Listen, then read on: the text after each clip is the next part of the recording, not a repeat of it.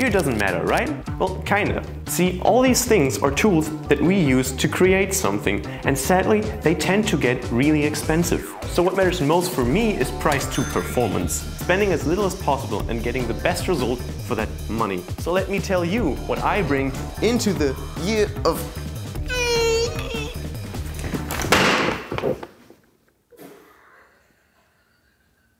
2024.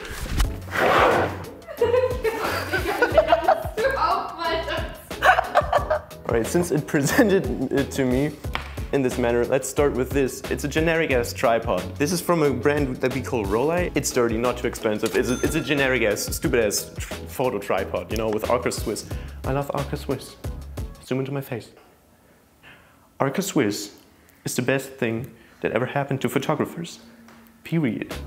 So, this is my backpack. It's a stupid ass backpack that I got from a local electronic shop. Usually it's around 100 bucks, but I think I got it for like 70. And this thing packs a lot of shit. It's a Coleman. The fuck does that mean? Coleman? Fits a lot of shit. Just a stupid ass. Who cares about the bag? Let's start with the most interesting thing in here, which is cameras. Whoa! How do I do this? How do I not kill everything that I own? Starting with my main camera that I had for, I don't know, like 4 years or something. This is the Canon 250D, or I think it's called the Rebel SL3. It came out 2019 or something, or 2018. It's old by now. It doesn't do great videos, but it's good enough. And you can get these for, video-wise, this thing has pretty poor performance. The autofocus is great until you switch into 4K, which then gives you a stupid-ass crop and the worst rolling shutter in the history of forever. So I just use this for 1080p footage, scale it up into 4K, and no one notices. Haha. Fuck you. But it's a good little daily driver. There's some flaws with it. I hate not having IBIS or Canon log, but my guy, it's cheap. The second camera that I currently have is this. This is the Sony A6500, which is pretty expensive actually. But pro tip for everyone who does not have the money to buy new cameras, just go steal them, because this isn't mine. I got it from a friend. He's not shooting any photos and he has a Blackmagic, so he just said, I'm not using this, here you go, you can have it. And I was like, hey, cool. Actually, a little amazing little camera. Let's not talk about the lens, because this Sigma 30mm f1.4 is a little bit, it has some flaws, but look at this. I can literally put this in my pocket. Oh, I have magnets in my ass. Boom, it's gone. Looks like I have a ginormous cancer thing, supreme little package. The camera, I mean. But honestly, in my opinion, the camera you use isn't actually, what? To be honest, this is just half of what makes your image. You need lenses. And let's start with my utmost favorite lens of forever. No, that's not it. Fuck you, be gone. It's this one. The Sigma 18-35 f1.8.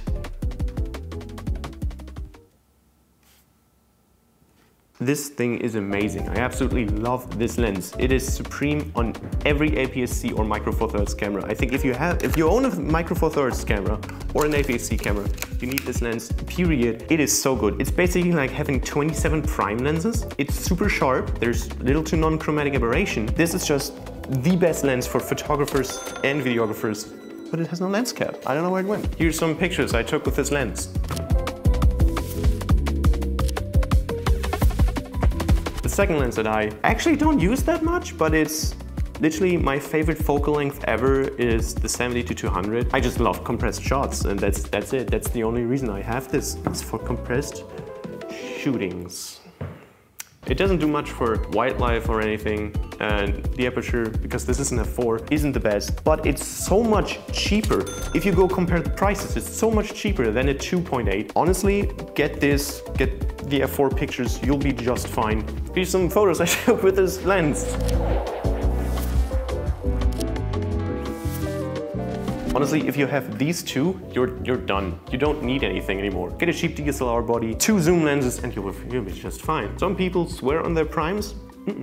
I'm a zoom man. Zooms? Let's get another zoom. Oh my God, what's this? It's another old cheap lens. It's a Sigma 10-20, which is a super wide, and I just got this recently, but this lens is a lens that I actually wouldn't recommend. I got it because it has a fixed aperture at 3.5, but it has some flaws. I'm gonna be honest with you. This is not the best lens. If you go wide angle and you absolutely need a decent aperture at 3.5, this might be the one for you, but it does have extreme chromatic aberrations, especially in the sides. I chose this over the Canon one because, again, the aperture, sadly, I had to sacrifice image stabilization, which is a huge bummer, but I cannot give you a full comprehensive review of this yet, because, again, just got this recently.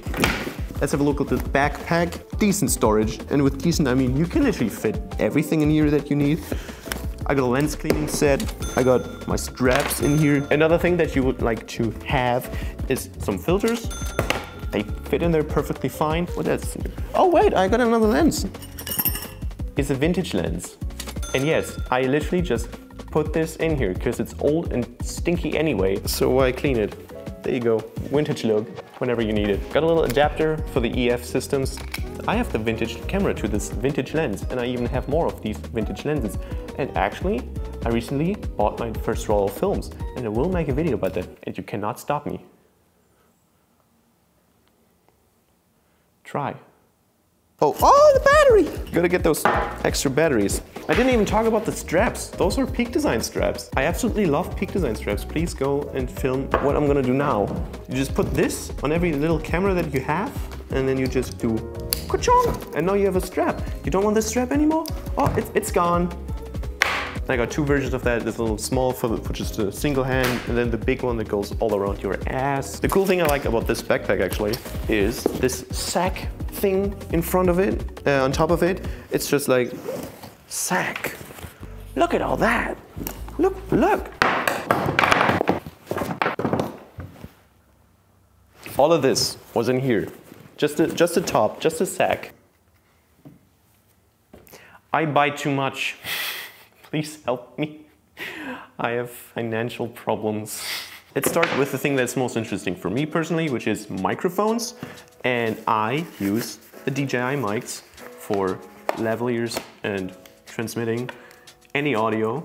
We got this dead cat that I usually don't carry around with me except when I know I need it. It's fluffy and full of, oh my God. Fluffy and dusty. Fuck you for not fitting on my microphone correctly. This is my Rode thing. This is actually for the Rodes, so you can, you know, talk into it like a real microphone. But I don't have a Rode, so I wrote DJI on it. Aren't I funny? This is my last microphone. This is actually one that I daily drive, and it looks broken. It's not broken. This is just tape, because this is actually loose, and it always, and I mean always, falls off in public. I hate it, but still, a budget little mic, I think it was like 80 bucks when it came out.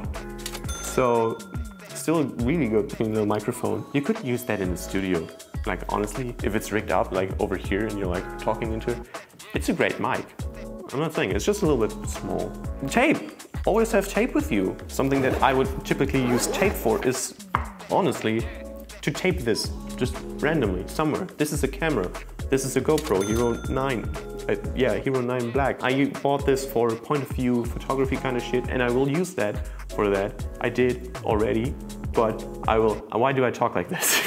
The battery on this thing is actually pretty good. Like you can shoot for a few hours. And honestly, if it weren't so loud, I wanted to chuck this in the video, just throw it away because these are indestructible. I have yet to break any GoPro ever, I think. Another tripod. It's a stupid vloggy kind of shit. It's super cool what kind of shots you can actually get with them. Yesterday we put this on the ceiling, literally. But I made this Arca Swiss compatible because Arca Swiss, repeat after me kids, Arca Swiss is the best thing that ever happened to photography. Lights. These are my only lights I use. I'm not even kidding you. These are the only lights I use genuinely. That's it. Those were like 30 bucks. These are cheap. These are good. These are also RGB, which are incredibly helpful when doing anything creative because you can, you know, paint with light. Photography, my man. Oh, what's this actually? Oh, this is just a sack. I don't know how to end this video. We can end this video by me finding my lens cap. Here you go. Yeah, no, I didn't find it. Subscribe.